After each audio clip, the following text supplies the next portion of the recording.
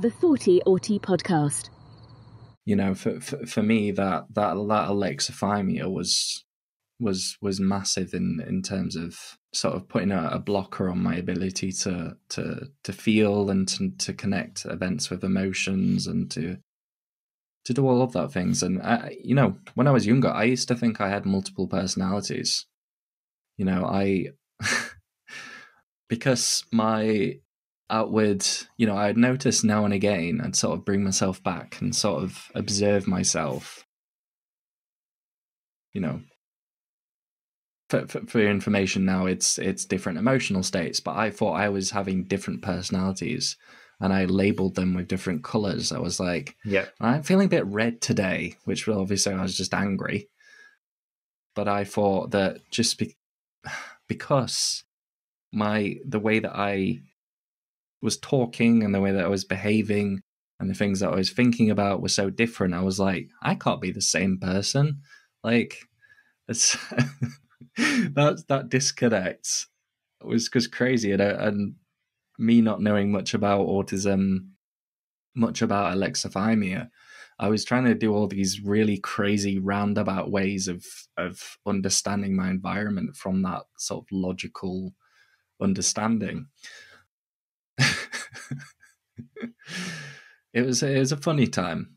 It was, let's say that. At least you were recognizing that you did feel differently. Sometimes one of the barriers for people, especially in the case of alexithymia, is I'm trying to check in with how I feel and I actually have no idea.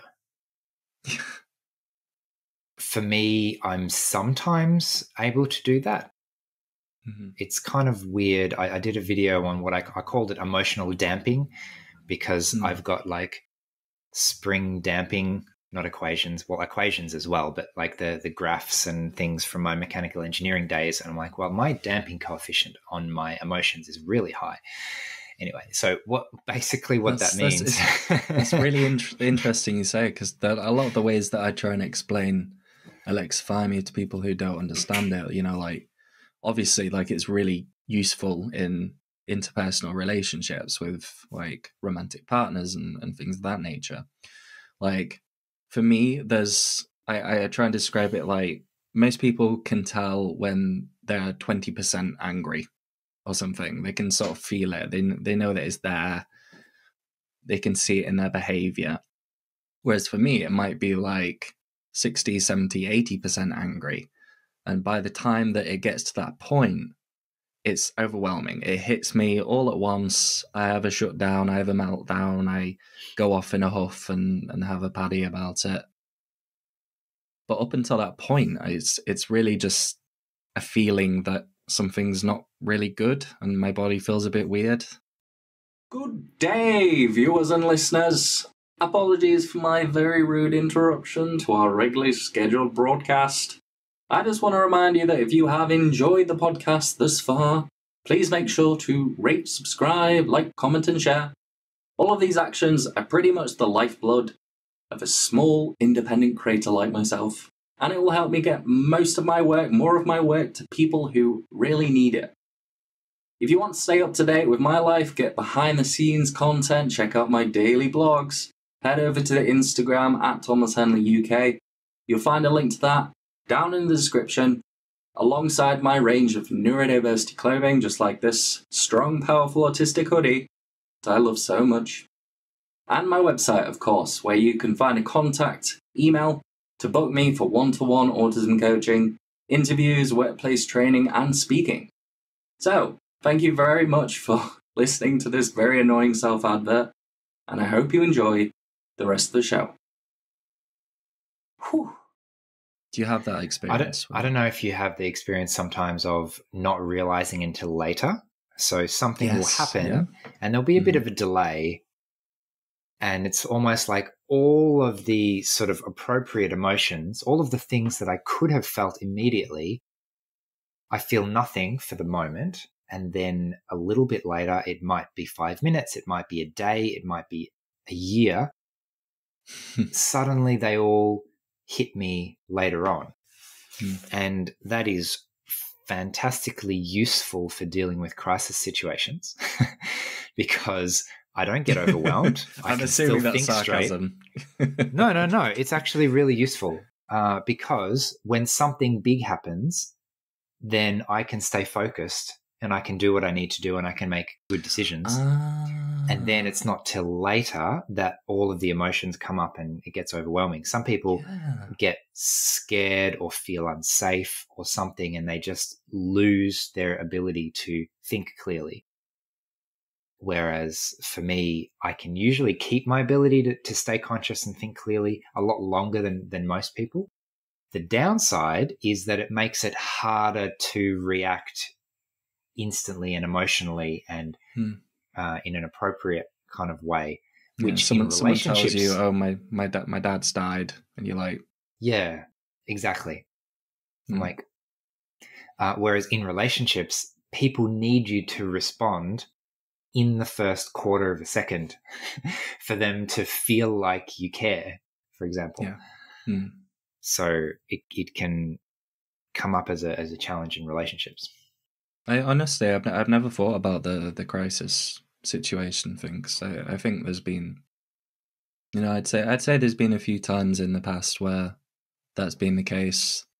I kind of go into this weird sort of, I get like sort of a bit zoned out, but I'm sort of fixed on like cognitively understanding what's going on and trying to get a solution.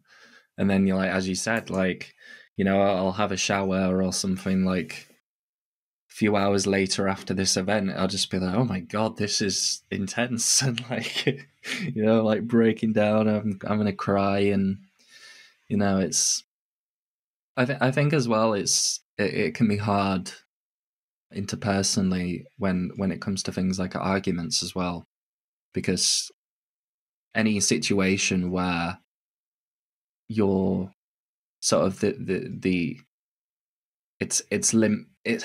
any situation where emotions are heightened for one person or for both parties, being able to really understand how that person's words or that person's emotions make you feel and then respond to that, it's quite important to do that. But a lot of the time it's not something that I can personally do, so I need like an hour or two, or I need like a couple of days where I can go back, I can really think about it, write down my thoughts, try and think about how I felt in that moment. Definitely like interpersonally, especially in sort of romantic relationships, it can be hard to navigate, especially when you don't know that it's there and that it's something that not everyone experiences and they don't understand it, or they choose to ignore it. And part of the goal of emotional intelligence training is to sort of reduce that lag time, so that you're having a conversation and someone says something that you find inappropriate or offensive or something, or they, and instead of saying okay and going along with it, and then the next day or the next week going, hang on a minute, I wasn't really happy there, you can say something in the moment and say, actually, how I feel at the moment is I would prefer not to go out to dinner right now. I actually am a bit tired. I'm going to go home. Wow. And instead of, it just helps making choices in the moment. It helps with relationships in terms of standing up for your own boundaries of what you are happy and not happy with. And also it means that the other person gets instant feedback as to whether you find something good or bad. Because if I tell someone, hey, remember that thing you said last week? Well, I felt this way about it. Like, what are you talking about? It's a little bit hard to train you as my friend or my partner or something else, right? It's a little bit hard to train them if you're giving them feedback a week after the event. Whereas if they do something or say something and you're like, oh, that's the thing. Can you please not do that or say that because it has this effect on me? So I suppose then they get the yeah. anxiety as well. They're like, all right, they said they're Yeah. okay. They always do this, but they're not, and they're going to be waiting a week or so, and they're going to come back with this long paragraph of text, and oh, Jesus Christ. Exactly. And if you can say you're not okay when you're not okay, that actually builds a huge amount of trust in relationships, because it means someone can ask me and they can trust my answer. When I say yes, they can trust that I mean yes. And when I say no, they can trust that I have a good reason and that I actually mean no as well. So, yeah, but it all comes down to training how to do that properly in the moment in the relationship, and that's what a lot of people have trouble with.